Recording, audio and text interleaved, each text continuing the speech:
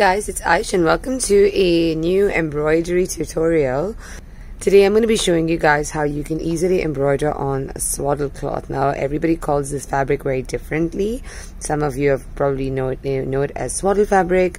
Some of you know it as cheesecloth. The idea is it's basically this waffle kind of fabric. I'm trying to see if I can get the camera to focus on this a little better. And the thing about this fabric is it's lightweight, it's 100% cotton, but it's got that stretch, which basically means that when you lay it down flat, it has the ability to waft and shift around. So it becomes a bit of a tricky fabric to do embroidery on. And the thing is, a lot of products that are in the market that are, you know, fun to do embroidery on are made from this fabric, especially your burp cloths, your swaddle fabric for your babies, and even some clothes, as well as why not some blankets, right? So let's find out how we can embroider on this fabric very easily. And let me tell you the reason why I use the stabilizers that I'm going to sort of talk about right now. So there are two main stabilizers that you guys can use for this. One is, and I'm going to be showing you, of course, a brand because it's easier to work with brands. You can buy it anywhere around the world. So this is called Sticky Fabri Solvi. It is a water-soluble adhesive stabilizer. I have used this in so many of my embroidery tutorials. You might just think that I have no other stabilizer that I use, but yeah, it is definitely a favorite. An alternative one by the same brand, Sulky, is also called Sticky Self-Adhesive Tearaway Stabilizer. I mean, the main difference between the washerway and the tearaway, both of them are sticky. They're going to stick on the back of the fabric, on the wrong side of the fabric. But this one, which is the Tear Easy, it doesn't exactly wash away. When you wash it, it doesn't dissolve. It just becomes a piece of paper and paper can fall off. But this one, which is a Fabri Solvi, it completely dissolves. So absolutely preference of what you'd like. This is the first layer of stabilizer that you're going to use. They're going to be putting on the wrong side of this fabric. Now, what happens is whenever I recommend this fabric to any of my customers, people just seem to buy this and then they just place it at the back and they go ahead and embroider. Now, this is a very big mistake, not because the stabilizer is horrible. It's just that the stabilizer actually is just doing one thing, which is, if you have a strip of this, is it's going to compensate for the stretch. So I would use this stabilizer for any fabric that's seemingly stretchy or for very dense embroidery, even on like cotton cloth. I'm going to link a YouTube video over here where you can see where I've used the same sort of stabilization technique. But the concept of using this guy is to just compensate for stretch. The fabric still needs stability, so we're definitely not going to ignore tearaway stabilizer. So this is your Tear Easy stabilizer. I'll put a link for it in the description box below. I always use 2 layers because then I'm guaranteed of the stability that is being provided by my stabilizer. Remember, the more stable your project is, the better it can handle embroidery. Okay, I'm going to be embroidering a few alphabets on this piece of cheesecloth. I'm going to do it in a very fun way. On one half of it, I'm going to be doing, so I'm going to be using a medium-sized hoop. And on one half, I'm going to do it with the same name on the same fabric with the same hooping with that sticky stabilizer. And then the other one is just going to be a basic hooping. So you guys can see the difference in the stitch quality. You can decide what works best for you. All right. So I'm going to take this moment to just mark out the boundaries just so I know where, you know, where the sticky will be and where the sticky will not be. I'm using a friction pen. Guys, friction pens are amazing. Just a little bit of like a rubbing action and the mark disappears. So I'm going to fold it there. I'm going to just literally peel off the stabilizer.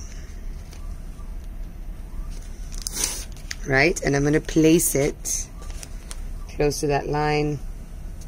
So it's kind of like more towards the center, not at the top. So I can obviously see where the stabilizer is. The thing about cheesecloth is it's so see-through. That's kind of why you might like to use the wash-away one, because then you just don't have to worry about any residue. Anything extra over here, I'm just going to cut it out. I don't want it to stick to my hoop. This is practice fabric, guys, so I don't mind if I cut some of it out. But yeah, if you've got it on something that is a retail product, just make sure you don't cut the product as you cut that along. All right, now what I'm going to do is this part is going to be without any sticky stabilizer, but we're going to be using the whole of the tearaway stabilizer. So what's going to happen is I place it like this. Alright, and now you know, so I'm just going to probably put a little arrow so you guys know which one is the sticky side. Yeah, this is my sticky side. Without any arrow is the non-sticky side. So hopefully it's quite clear once we take it to the machine. And as always, we're going to be putting the hoop underneath. Try to make sure that the line is on the center of the hoop, so I've got equal amounts of area for both sides of the stabilizer. I forget which hoop this is. So yeah, we got the hoop correctly now. It's in the center, and then I'm just going to put this guy on top. The arrows have to match. There is a, for those of you who don't know, there is a counter arrow here, and then there's an arrow there, and we're just going to place that accordingly. Right. Now, good embroidery is tight embroidery, okay? So if you feel like you don't like this lump, just go ahead, unhoop, and then wiggle the fabric that side. You want to make sure that it's tight, because when you imagine the speed at which your needle is going to be punching into the fabric, if it is not super tight, right, it needs to be tight enough for it to accept really, really well. So now we know that this area over here has that stabilizer and the tearaway, and this area at the bottom doesn't have anything. Now, I don't expect the differences to be that drastic, but for a lot of you who are embroidering on these projects, adding that one extra layer is going to make all the difference to the cleanliness of your embroidery. And that's what we're aiming for, clean, nice, beautiful embroidery. So now let's take this to the machine and let's do the embroidery test. I want to take this moment to talk about the needle that you use. It's a swaddle fabric, and it is a lightweight fabric. We don't want the needle to be super thick, because that's going to create holes on the fabric that are very not pretty to look at. So make sure you're using a 70 needle. I think this is great for any decent 50 weight thread that you would possibly use on the machine. Now look at this beautiful baby that I'm going to be embroidering on today. I'm going to take a moment to say that the date in which we're filming this this tutorial and we're uploading this tutorial, we are having a discount on Berninas and Bernettes, and it's on until the 5th of May 2022.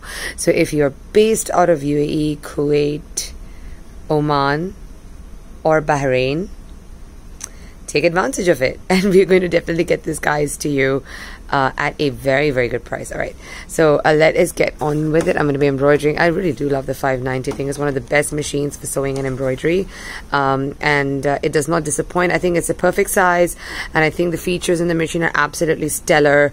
So, and the crystal edition is just, I mean, I don't know, this is totally my kind of thing. I love playing. So yeah, I'm going to put up a link of the 590 unboxing that I did. You can use it to check on for any further like 590s that are out there in the market, because the accessories are more or less similar. Crystal edition is I think we're almost out of stock of it, so I don't know what's next. All right, I'm done blabbering about the machine. Time to do the embroidery, guys. Loaded a very, very basic design, and the first thing I'm going to be doing is embroidering on the extremely reinforced area with the sticky stabilizer with the tearaway. So I'm just going to go ahead, just have a look at the design. It's going to take 7 minutes. It's going to be exactly the same, and I'm going to do one more over here. I'm going to put it on a time lapse so you guys can see that we're being extremely authentic with this process. Let's see how it goes.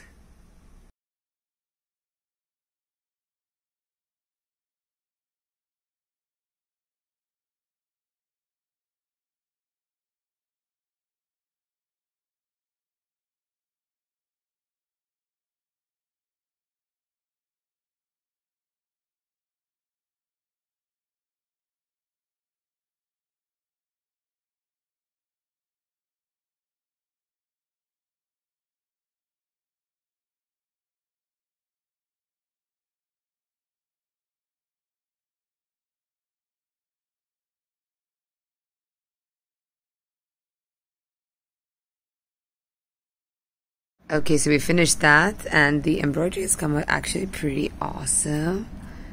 Zoom in and show you guys, because I'm not too worried to show that to you. Oh, look at that. What we're going to do is we're going to take the same design. I'm going to bring the needle over here and I'm going to embroider it on this side. Now remember what I said, guys, the hooping is pretty tight, the needle is correct, you know, the machine is fabulous. It's a very high chance that you may not see too many differences between the two, but for those of you who are struggling, I really think that that extra layer is going to save your life. But don't forget that you need the tearaway stabilizer for ultimate stability. So let us time lapse the next bit and then we can do a quick chit chat before I close this tutorial. And I really hope you guys found this useful. So let us do the next embroidery.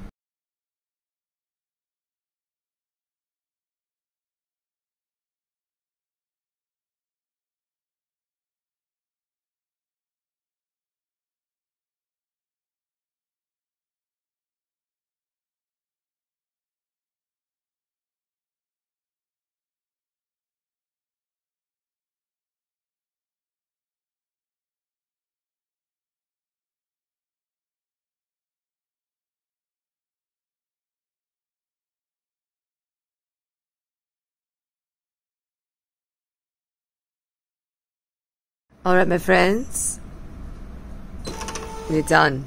So now let's unhoop this and let us check out the differences between the two. So we've unhooped it, I'm going to slice it in the middle. Okay, and let's get rid of the excess stuff here. The great thing about tearaway stabilizer is you just peel off the layers one by one. And yeah, I mean you've completely taken off most of the stabilizer. Whereas this one, of course, we've got a layer of sticky stabilizer at the bottom that is going to still be there. Now, if you use a water-soluble one, just dip it in water and it's gone. Otherwise, this is paper nonetheless, guys. Once you, you know, sort of wash it, I'm sure it will just peel off by itself as well, just as easily as this, because it is a sticky, tear-easy stabilizer. Now, let's look at these two embroideries, like next to each other, shall we? Let me move the camera a bit down so it's easier for me to show it to you.